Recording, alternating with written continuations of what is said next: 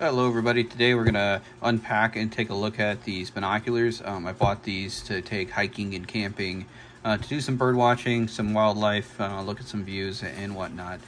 So if we open this up, it's a nice compact pair. Comes with this case as well as some instructions. So you have the instructions, additional products, a little glass cleaning thing, and then inside the case here we have our binoculars along with the neck strap. So to work the binoculars, you can take off the caps. So to focus these, so put them up to your eyes, close your right eye or block this off, and then turn this little knob to zoom in and out until your left eye is totally in focus. And then you want to turn to your right eye, cover this one, and you'll turn this knob and that'll focus your right eye. And then when you're done doing that, open both eyes, uncover them, look through, and everything should be good and in focus. They do adjust per your eye width, so just make sure you move it so you have one continuous image. If you see like a little black circle or something off to the side, you're probably not fully aligned, so just keep modifying this until you get it to where you want it. This also does come with a neck strap. So to do the neck strap is pretty simple.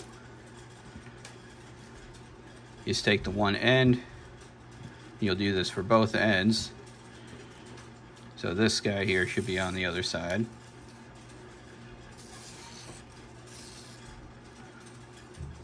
And you just take it, you feed it through here, and then loop it back in over here. So loosen that up, pull it up, give yourself plenty of room, and then you just simply fold this in, feed it in this side, and then out the other. And then you'll be able to adjust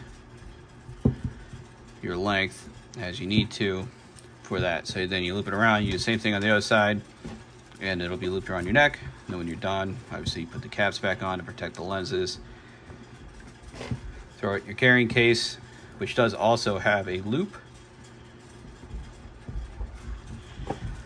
So you could loop your belt through there or whatever you need to do. So if you have any questions, comments, concerns on these binoculars, please leave them in the comments below. Hit like, subscribe, and all that. And we will talk to you soon.